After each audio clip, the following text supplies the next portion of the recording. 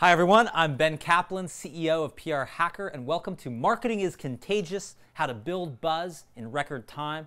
And to everyone watching the live stream from all around the world, I am really excited to be with you here today.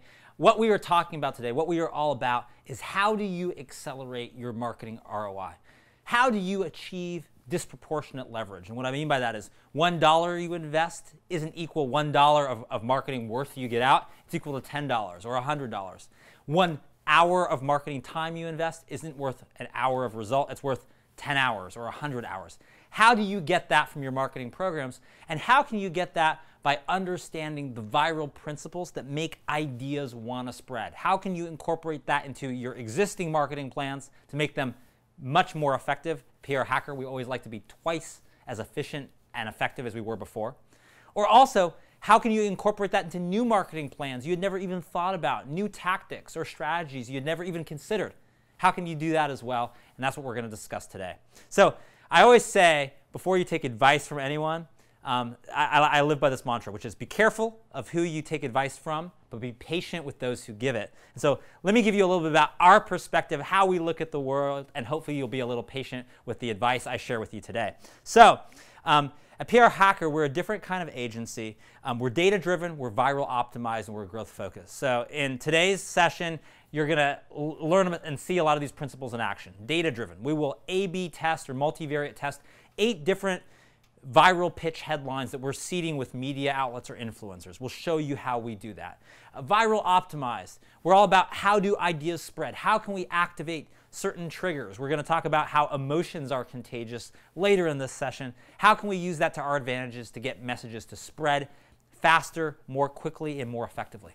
And third, growth focused. So we want all of these viral marketing principles, we want our contagious marketing principles to drive a bottom line metric, ROI, a KPI for our company. We just don't want a cute viral cat video that we're attached to but doesn't really do anything for our business. How does it drive an end business goal? And you're going to see all 3 of those principles in action. And just to understand where we've come from, we got our start actually with a book I wrote back in 1999 called How to Go to College Almost for Free. And it was a book that went viral. It went from being self-published in my parents' garage to having 2 million readers worldwide. And a lot of that was how we established a lot of these core principles that now motivate our global agency today. And we have clients that you see over our timeline ranging from CPG companies like, for brands like Smucker's and Milk-Bone and Meow Mix and Del Monte to some really huge companies in the world, iconic companies like Budweiser or Citi or Mercedes, all companies we've worked with. So this is a little sense of our timeline, but what I want to share with you today are the key insights, the key sort of strategies that we implemented that not only accelerated us as a company, but for our clients made the difference in achieving this contagious marketing result. Here's a little bit of some of the scrappy startups and the big name brands we worked with. And that brings us to the central question, which is how can we get more results in less time? And let's start with context, because I believe that context is contagious. And you might be wondering what I mean by context. And so let's illustrate it with an example, which is, why is this viral? I don't know if you recognize this photo, but this is, in case you can't see too clearly, a couple making out. There's someone making out right now in San Francisco, in New York, in Berlin, and in Sydney. But it's not news. So why was this one of the 3 most published photos in the world in 2011? And it deals with context. So to see that context, let's zoom out. And you can see here, if we look at the big picture, that it's a couple kissing in the middle of the 2011 Vancouver riots, which was a riot because the hockey team in Vancouver didn't win. And so what is significant is not that it's just the action here, the couple kissing, but it's all of the context around what's going on that makes this important and makes this newsworthy. So put another way, this is your product. And I don't care if that is a consumer app, B2B, enterprise ad tech solution, if it's something for a super small niche market or a really broad market where everyone in the world can be your customer.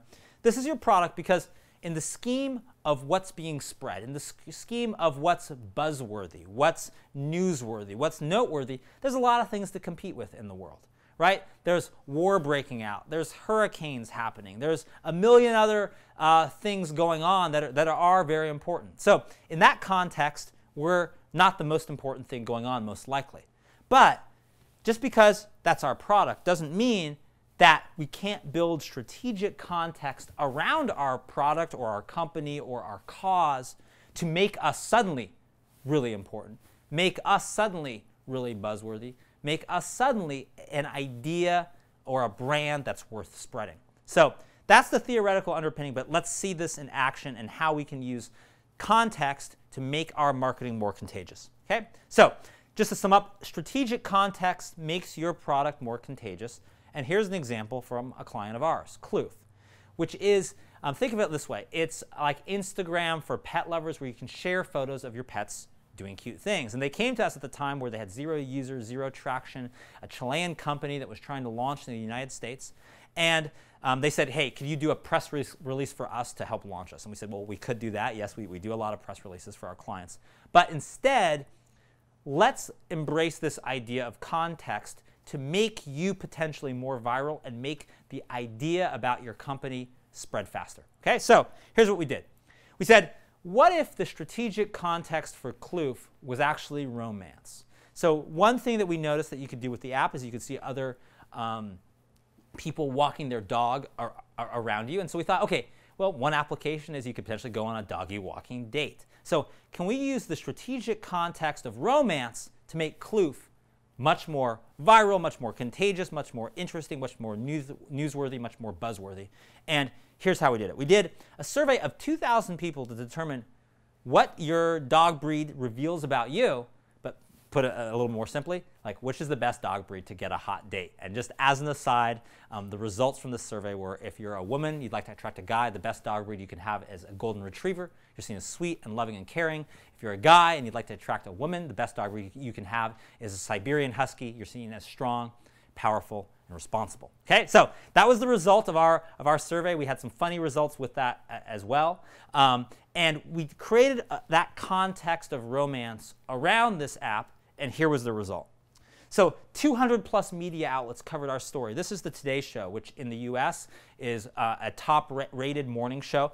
For 4 minutes, with an average viewership of 7 million people, they discussed the Kloof survey results. They put the company on the screen. And it was the equivalent of a multi-million-dollar ad buy because we created this strategic context. Or the other 2 morning shows in the US, Good Morning America, CBS This Morning, also 6 to 7 million viewers. They're running headlines like what they say about you, what your dog says about your sex life. That was one of the viral headlines we actually pitched them that we had A/B tested at PR Hacker. So suddenly we've gotten the top 3 TV morning shows in the US simply by creating an interesting and a strategic context. But it doesn't stop there. Time also runs the headline, what your dog says about your sex life. Huffington Post Green. The top newspapers in the UK. For instance, you own a Chihuahua, then you're dumb but hot. What your dog says about you to the opposite sex. Or the number 2 newspaper in the UK, in Canada, the Globe and Mail. Can your dog get you dates? So, really powerful context of how strategic concept of how strategic context can really work. This story spreads to 21 countries all around the world. You can see they're running a picture of Paris Hilton here with her Chihuahua in a lot of foreign countries. It becomes a viral story all over. Kloof goes from 0 to 20,000 new users downloaded the app within 24 hours. So can you make your product, your company, your cause more relevant? Can you make it something that people need to talk about today? That's the power of context, and that's why context is contagious. Brings us to part 2. Ideas are contagious. So we know that we can make our product more relevant, more interesting, more worth talking about. But are there certain ideas and concepts about our product or our company or our brand or our cause that naturally are more spreadable? What can we do to make the entire messaging about our product more shareable and more spreadable? So let's talk about what makes an idea easy to spread. And there's lots of things that people discuss. But 3 of the most important that we found, and we've done a lot of testing on this. Number 1 is that it's got to be simple. There's just too many distractions now with people are text messaging and they're getting, phone calls, and they're at the same time getting flashed all kinds of digital advertising and messages, and they've got a million other things going on in their lives. So simple, you need it to be simple, simply to just break through the clutter. And the goal that I like to say with PR Hacker clients is that when we try to simplify your message, we're not just trying to simplify it so that someone can understand it.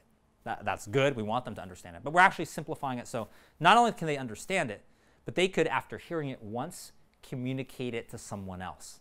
That's at the core of what we call viral velocity. And to have a high viral velocity, it has to be simple enough for someone else to do your dirty work for you, to spread your ideas. So that's number one. Number two, it's got to be surprising. Make your idea surprising. That's because all of us come to any bit of information we're encountering with the patterns and the paradigms of everything we've experienced in our entire life, right? So the tendency is, okay, I've heard about this product, I've heard about this company, I've heard about this brand. Oh yeah, that was like this other one. I've heard about it before. I'm not that interested. That's the default position people are coming with because they're inundated with ideas. So we need to break through that pattern. We need to be surprising in some way that causes them to take notice. It's the opposite of what they expect. It's a different angle in what they're used to. And that's the second element to increase our viral velocity and make ideas more contagious. Third, significant. So we could be simple and surprising, but if we don't have significance, it won't have the resonance we want. Like, here's an example of something that's simple and surprising. I could say the secret to marketing is blah, right? It was simple, okay? Secret to marketing is blah. It was surprising. You didn't expect me to go blah, but it wasn't significant because it didn't tell you anything. So can we also say something of value, of importance, something that is important in the world or our field or our industry? And if we can do that, we can keep it simple, we can keep it surprising, if we can make it significant, then congratulations, we have a contagious idea. So let's look at this from the example of the Kloof example we just discussed. So our core idea we were spreading is that your dog's breed reveals your romance potential. So the question is that simple? Absolutely. The reason that idea can spread is like, okay, we're saying dogs match their owner. It's a concept that's easy to understand, but also it's just a concept that's in our cultural kind of ethos, right? It's like this idea that, oh yeah, people kind of have dogs that sort of look like them or act like them. People are attracted to those kind of dogs. So absolutely, that's an easy concept to get. Dogs match their owner. Very simple. Second, is it surprising? Well, actually, it's part of the culture, but it's a little surprising that you're saying my dog equals my love life. Like, remember those headlines from, I think Time Magazine was one, what your dog says about your sex life? You just don't expect, the word dog and sex life to be in the same sentence at all, right? So it absolutely breaks through a little bit of the clutter and the noise. And third, is it significant? It is, because all of us, whether you're single, you're married, you're in a long-term relationship, all of us generally want to be perceived as more attractive, right? And if there's this simple idea that dogs match their owner and it's surprising, like your dog equals your love life, and it's significant, well, this information could make me more attractive, it's important. And that's why that was a viral idea that had a high potential for viral velocity. That's why we loved it at PR Hacker. Okay? Let's look at another example, because you might be saying, okay, I get this concept, simple, surprising, significant, but you just gave me an example dealing with like dogs and puppies. Of course that is viral. So what else can we do? What other examples do we have? So this is a proverb, a bird in hand is worth two in the bush. This is a proverb that has lasted for hundreds, thousands of years, and it actually permeates all kinds of cultures. So let's analyze this from a viral perspective. How did this idea go viral? So is it simple? Absolutely. If you're going to cross over like thousands of years, cultures, it's got to be about something people can relate to. Birds and hands, kind of as simple as it gets. Is it surprising? It is, because what this actual proverb says is that one is better than two. Now, a lot of things in your life are like, okay, I'd rather have 2 cheeseburgers, not 1. I'd rather have, 2 cars instead of 1. But this says, you know what? This proverb says it's surprising because the one that you have now, that's worth more than 2 you could possibly have later. Okay? Absolutely, it's surprising. It's a new kind of math. Third thing, is it significant? Absolutely. It's a widely applicable bit of wisdom. You can use that in all sorts of ways. So maybe you're a startup founder. We have a lot of startup founders that like to watch our videos and are our clients.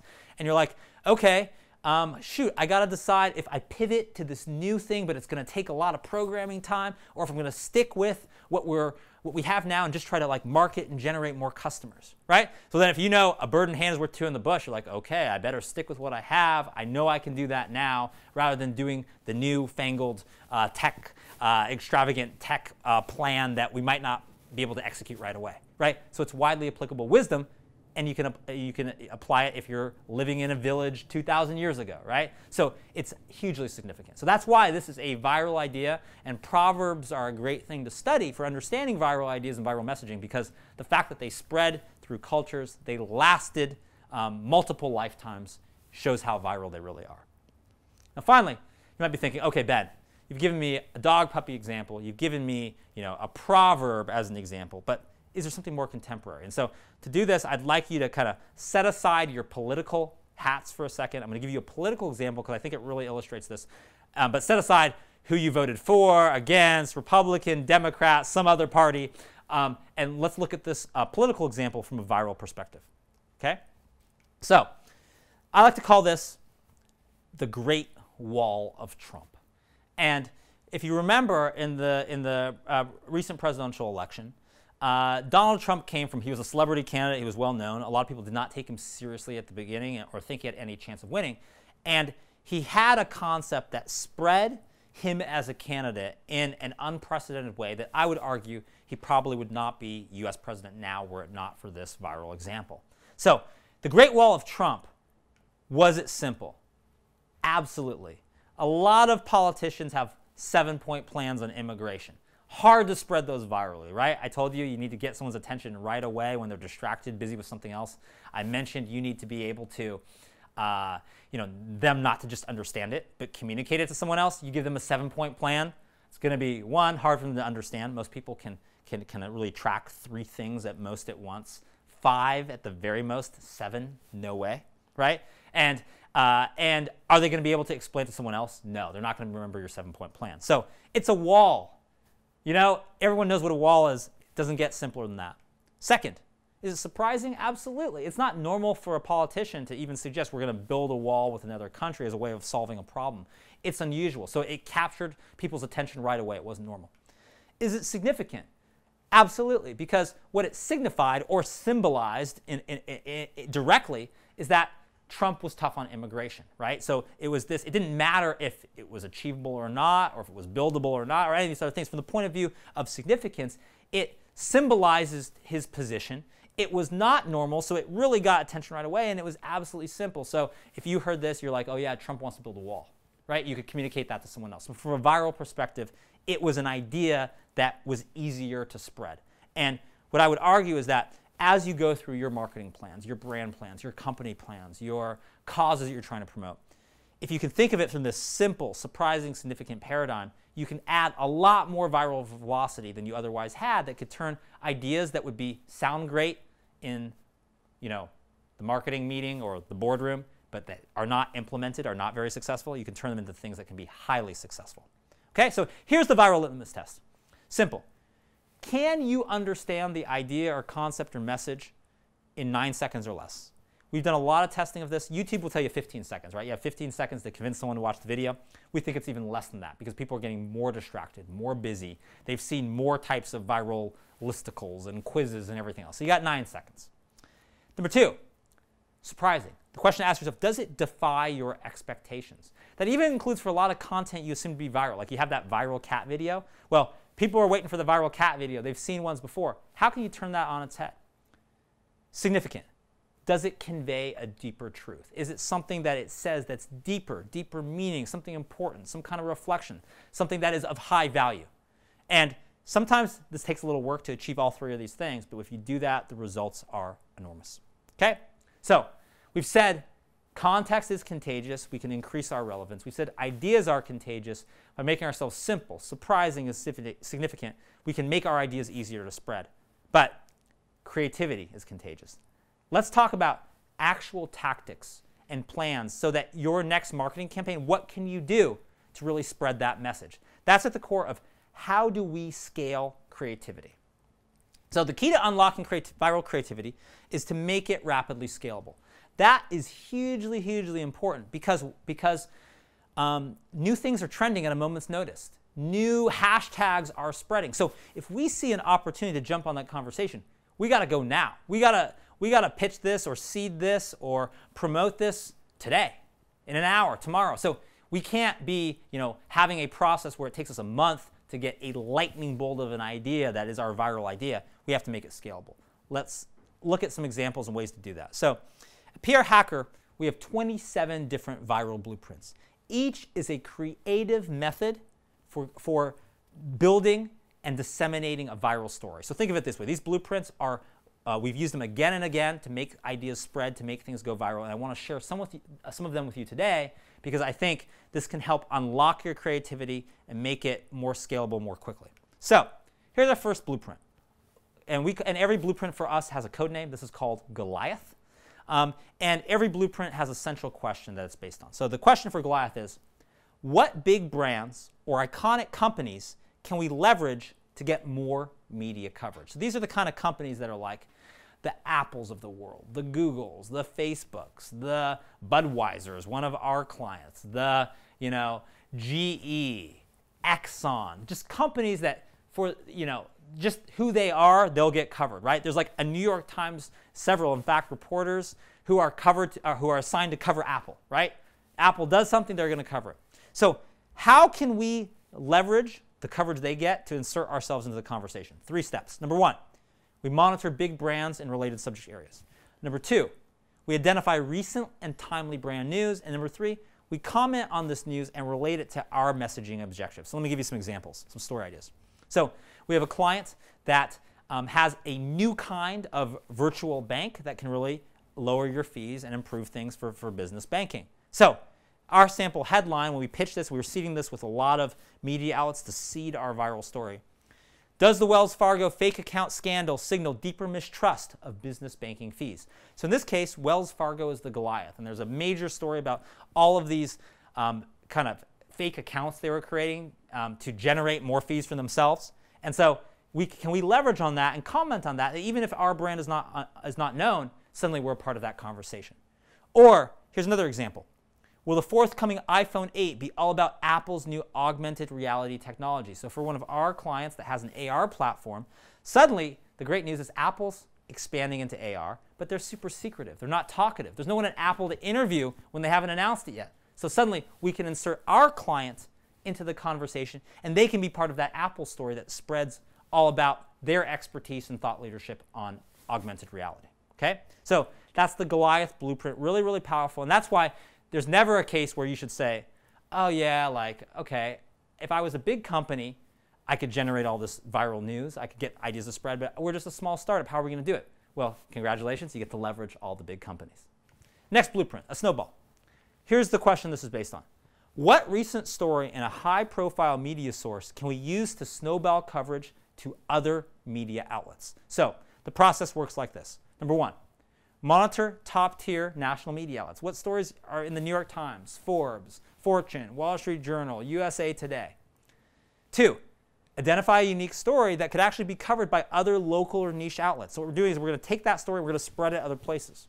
3, feature that national story in our pitch. So we'll say, hey, did you see that recent article in the Times? Here's the link. And then pivot to related story angles. Here's how we could discuss a new angle on this. So here's an example. One of our clients is a drone mapping platform. So there's a story in the New York Times how airborne drones could be used to save heart attack victims. So that was a story that did not feature our client. But suddenly we took that story and we snowballed it to all sorts of local media outlets, niche industry trade publications, all saying, hey, did you see that New York Times article? For all of you healthcare publications, here's how airborne drones could impact that. And here's how their mapping capability, by the way, our client does drone mapping, can help transform those industries. So suddenly by doing that, we got dozens of media outlets interested. Once those dozens of media outlets were interested, it snowballed to hundreds more. Second example, this one I love, using, if you know the show, John Oliver's show on HBO, funny guy, but also makes insightful commentary. So he did a whole show on the 911 system being antiquated. So for our client that makes a replacement for home phones, this was an opportunity because what basically John Oliver was saying was that your home phone works way better than your mobile phone for 911 locating you. So it was a great case to use this home phone replacement system. So the headline we pitched was, is John Oliver right? Can Uber really find you faster than 911? And that's a story that suddenly everyone all across the country wanted to talk about and cover, right? We use that John Oliver example to snowball it. So Goliath, snowball, and here's a third one I like to illustrate with an example. This is how to slingshot around a planet. And here's how to think about this. And I don't know if this looks familiar. I'm going to take my sip of water, let you soak in what V and what U means. And this is, among other things, if you've seen the movie Martian with Matt Damon, this is how Martian, how they rescued Matt Damon.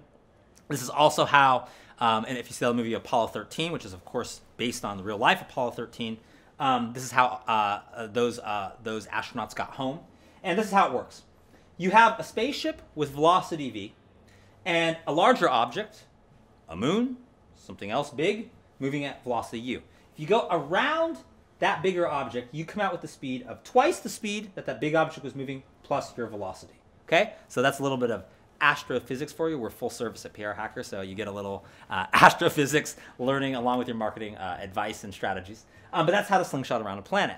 Now, let me take this one step further, which is how to slingshot around a bigger brand.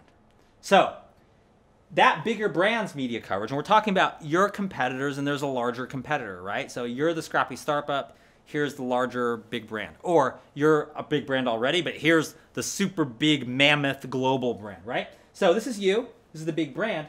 Can you slingshot around them? That's the essence of the blueprint we call a slingshot.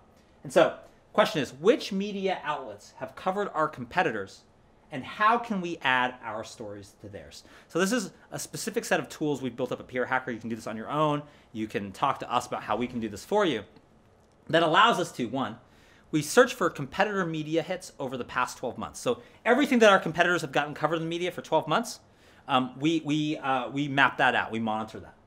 Two, we have software and tools, or you can do this without software and tools, that immediately convert that to a list of media contacts. So let's say our competitors generated 2,700 media placements in the past 12 months. That represents 2,152 journalists. We have that in an immediate list. We click a button, it immediately converts. Third, we pitch a new story angle that highlights our competitive edge. So here's the beauty of this. Our competitors have already done half the work to identify all the journalists we can pitch. Like, thank you for competitors. Now we can pitch them a story that one-ups the competition, or adds a new angle, or adds a new insight, or adds some kind of data that we have a monopoly over, right? So we're going to slingshot around our competitors' coverage. And here's some examples of headlines. So for one of our clients that actually is one of the top viral GIF platforms in the world, we have a headline, "Does size matter?" While more movie studios are embracing short-form snackable moments. So that was pitched to all the places that covered in the movie trade vertical, places where that was covering what are new platforms for marketing movies on. Any competitor of ours or indirect competitor, if they got mentioned, they were pitched a story on snackable moments that gave us great places and a great list of media contacts that would take our story. Or here's another example. For a real estate property management system, we looked at all the other competitive tools and we pitched a story. Can you slash monthly management fees by 20%? New property management tool boosts profits. So suddenly, all of those places that cover our competitors, our competitive position was that we can help you slash fees, unlike other systems. And so suddenly we're pitching that and we're part of the conversation. So if your competitor gets you're like, oh, how did they get that mentioned? They were featured here. Why were we not featured? Using the slingshot, you ensure that one, you could be featured right after them, and two, the next time that happens, you won't be left out. That's why that's a powerful strategy. Another blueprint, bold ask. What bold question could we ask that would reposition our brand and make us seem newsworthy? So here's how this works. One, assess our current brand perception. What do people think about us now? Number two, define a new preferred brand position. So if our perception is here, how do we move them over here? And three, pose a powerful question between the two positions that bridges the gap, right? So that's the power of this question. And sometimes just asking the question shifts how we're perceived. So here's a powerful question that does that for one of our clients that is a new way for reversing diabetes. A headline: can this startup reverse diabetes in 100 million people within the next 8 years? That's a bold ask. Now, let's say they only end up reversing diabetes for 80 million people. Okay, they didn't quite meet that, but by asking it as a question, now it shifts the perception. Suddenly, this is an important company. Like, wow, this could reverse and improve the health of 100 million people. Amazing. Second headline here. Can you get $4,274,700,000 worth of art in your startup office for free?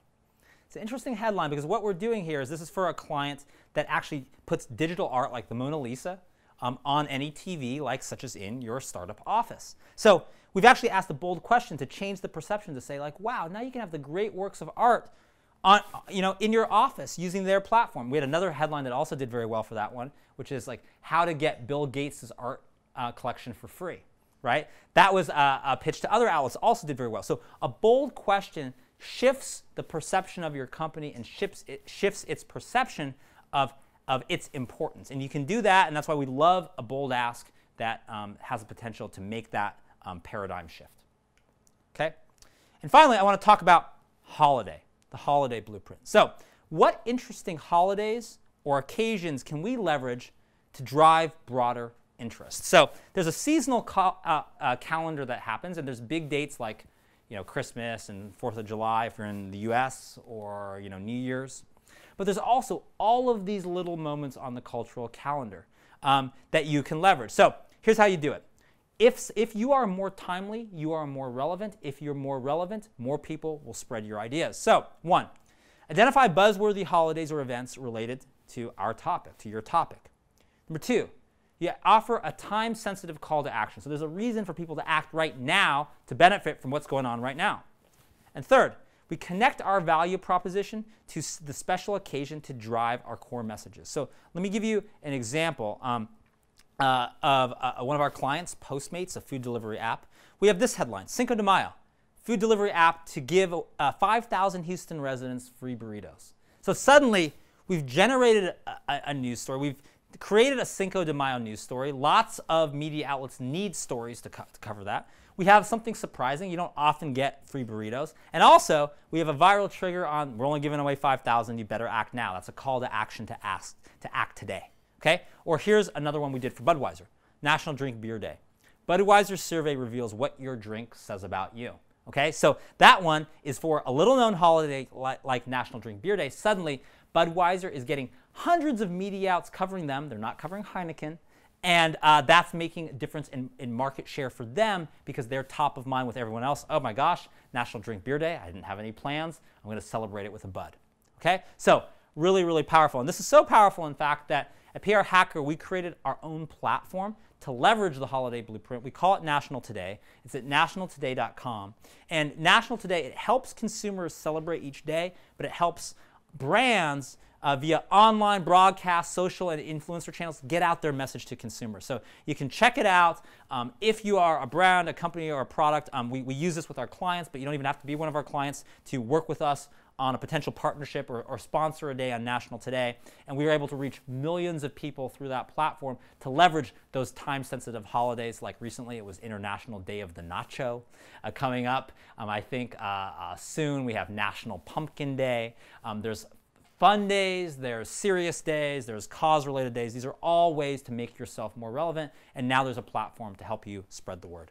Okay? So here's the examples of clients of ours that drove key performance indicators by leveraging these seasonal windows. So Budweiser, National Drink Beer Day, they generated the equivalent of a Super Bowl ad worth of coverage simply by leveraging this holiday. Or a brand like Del Monte. We did a campaign for them leveraging National Today on the Del Monte Green Bean Index. Which states love green bean casserole the most? We put green bean casserole top of mind all across the country, leveraging the Thanksgiving prep window.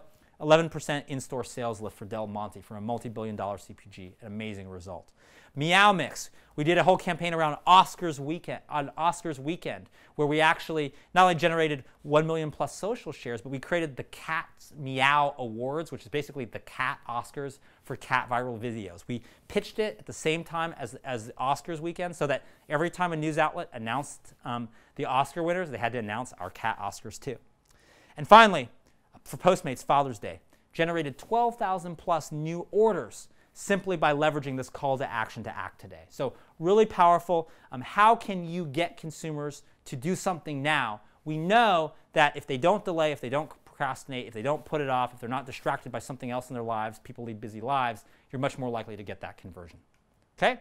And so for time, I'm going to sort of skip this blueprint, but as you do this, as you leverage all these things, you can roll this out to lots of local markets. So one of the big things is one size fits all, does not fit all. If you can create a local result at scale, you can be much, much better off. Okay? So some of the viral blueprints to summarize: Goliath, leverage a bigger brand name to garner media interest in our brand. Snowball, use a story in a high-profile media outlet to spur interest from additional outlets. Slingshot, that's where we slingshot around competitor coverage, a bigger brand. We use that to clue us in on the best places for us to pitch our story.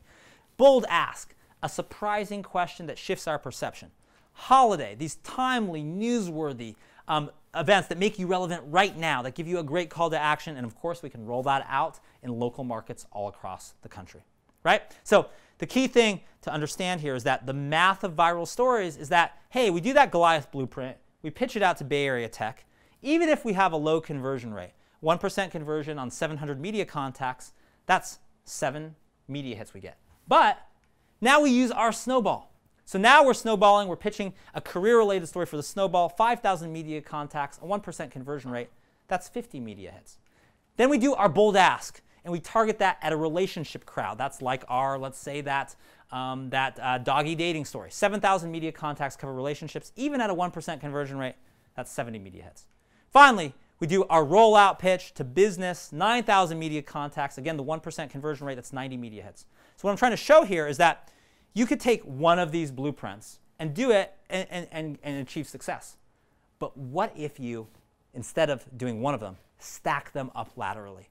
Now, you can achieve 217, that's supposed to be media placements or influencer placements or other viral levers you're pulling, and suddenly you're going to get much more result. So going viral is the sum of multiple contagious stories. It's not about locking yourself in a room, getting that lightning bolt of creativity and insight and being like, that's the hit, right? Sometimes people come to us and said, okay, does that mean we need to go viral, we need to have like the next ALS ice bucket challenge, right? So no, you don't have to dump ice water on yourself. You could try a riff on that. But the key is aggregate multiple tactics, use multiple blueprints. Scalable creativity has an ROI, and that's why we like to use blueprints to be systematic with our creativity, work more laterally rather than sequentially to give ourselves the chances for the greatest chance of success. If you do that, you dramatically increase your odds of going viral, and even if you didn't go viral on a campaign, you generate a high ROI, high KPI campaign because you've leveraged multiple tactics. Brings us to the final section. Emotions are contagious. This is one of my favorite sections because it deals with the psychology of why people act and take action. And one of the things you could do is target emotions that cause immediate action. That's not all emotions. Let me give you an example of an emotion that does not cause immediate action. Deep sadness. When you're deeply sad about something, you just don't go out and do something you want, like most people. You go back, you be alone, you crawl on the bed, you curl up on the covers, maybe you get the pint of Ben and Jerry's or pop in the video, but you're not out shouting from the rooftops when you're sad. So instead, how can we find actions and emotions that trigger those actions that you do right away, right? Whether that's digitally, you share something, you like something, you love something, you comment on something, or offline actions. You go buy something, you tell a friend about something, you show up at an event, right? How do we create those kind of emotions that cause immediate action? Okay, so question for you is, what is the most shared section of the New York Times?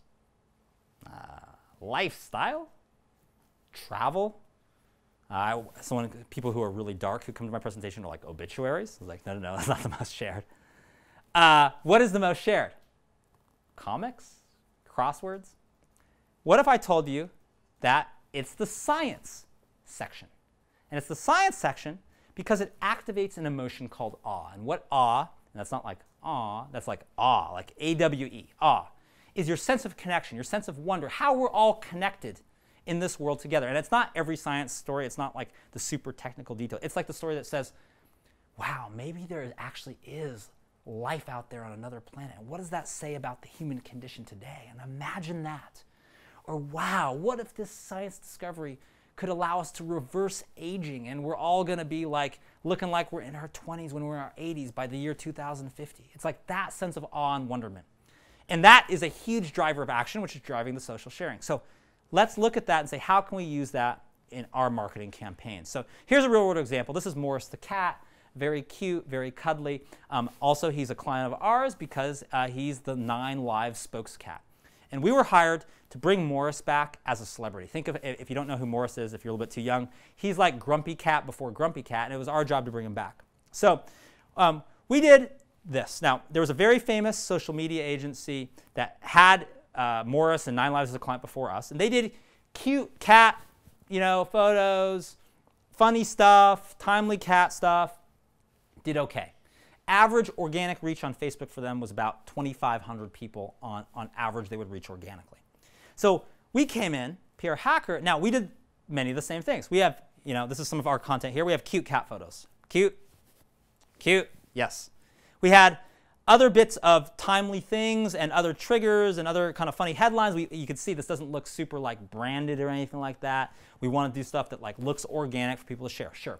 But we did one thing here that was different, which is we activated awe.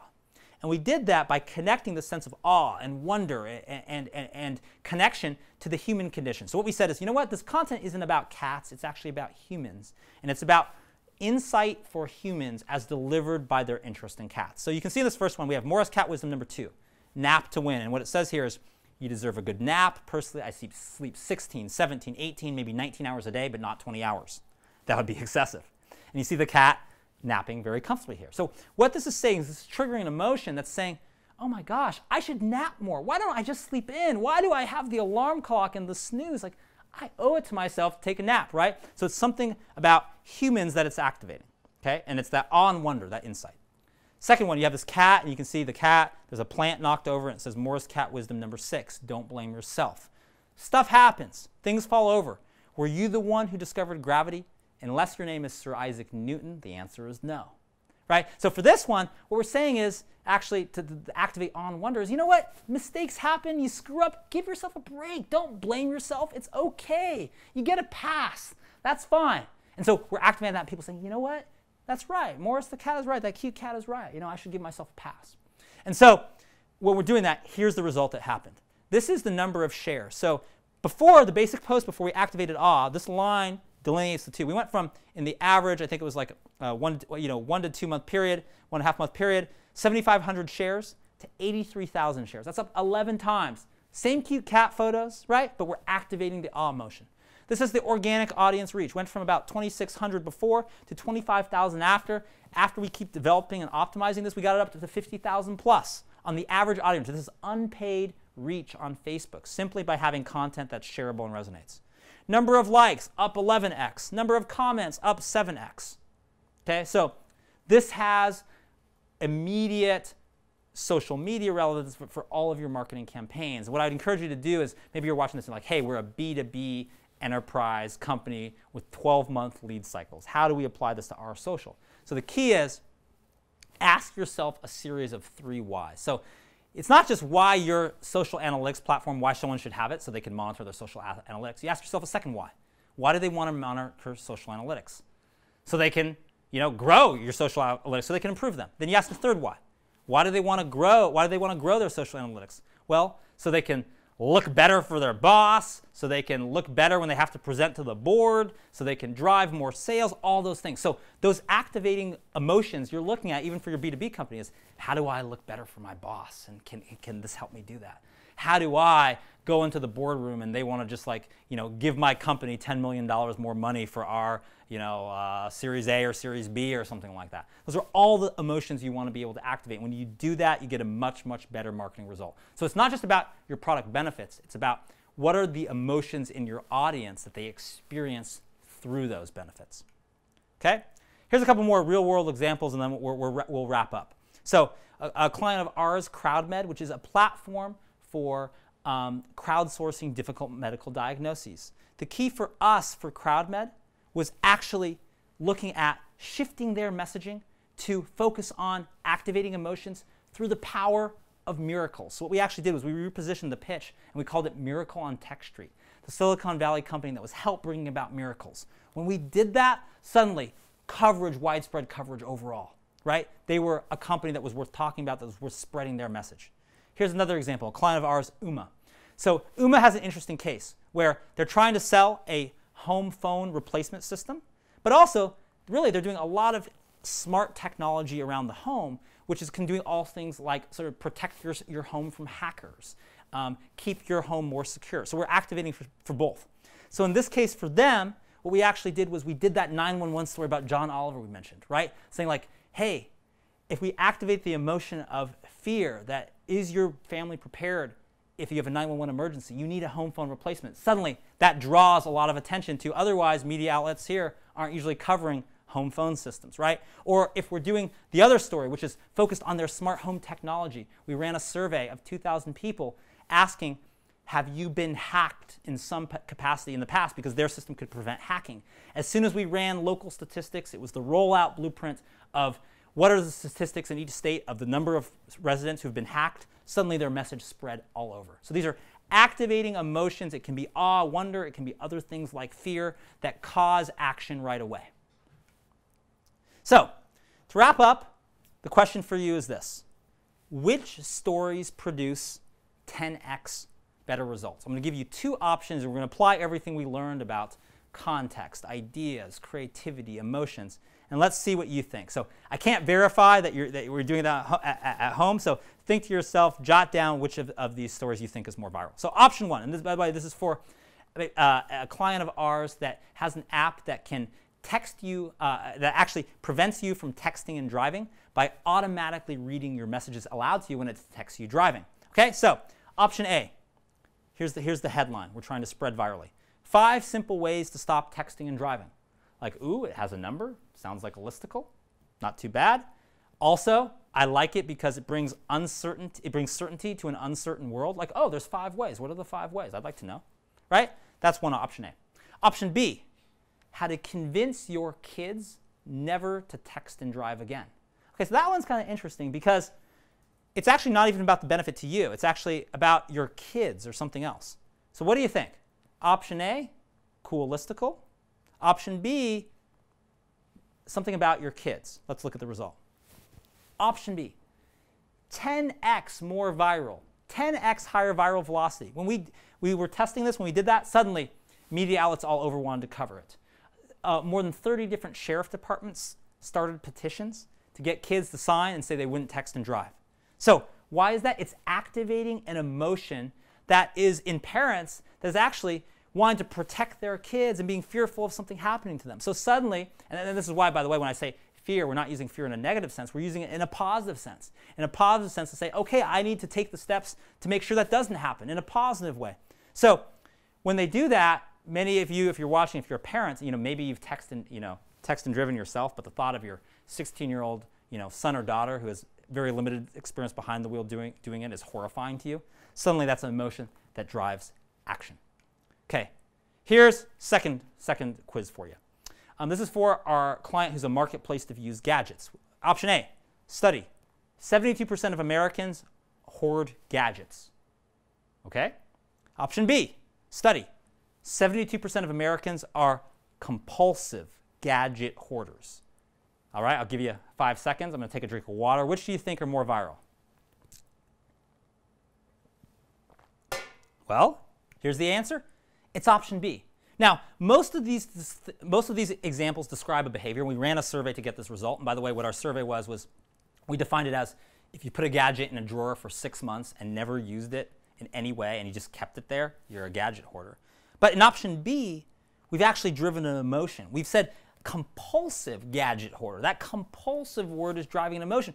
We've just created a disease from thin air, right? We just created something that as soon as we pitch this, reporters are messaging us back saying, OMG, I totally have this. You should see it in my desk drawer, right? So we're activating emotion there. So as you use these emotions, the words matter. You can optimize, you can test, you can improve. That's why at PR Hacker we're often multivariate test 8 different versions of a headline. And we'll start with 8, we'll narrow it down to 4 finalists, we'll narrow those down to 2. We'll keep testing them on maybe groups of 100 small local media outlets. So we'll test it on a local, small newspaper first before we pitch the New York Times, so that by the time we pitch the New York Times, it's optimized, it's ready to go. Okay? So that brings us to what this is all about, which is context is contagious. Remember, you can make your product, your brand more relevant by building that strategic context around yourself that makes you more interesting, more viral, more noteworthy. Number 2, ideas are contagious. Remember, simple, surprising, significant. A bird in hand is worth 2 in the bush, right? Break through those preconceived notions in a way that allows people not just to understand your idea, but to spread it. Number 3, creativity is contagious. You can scale creativity in real time by using this blueprint system. I mentioned many of them. Goliath blueprint, right? Leveraging someone bigger than you are. Slingshot, leveraging around your competitors.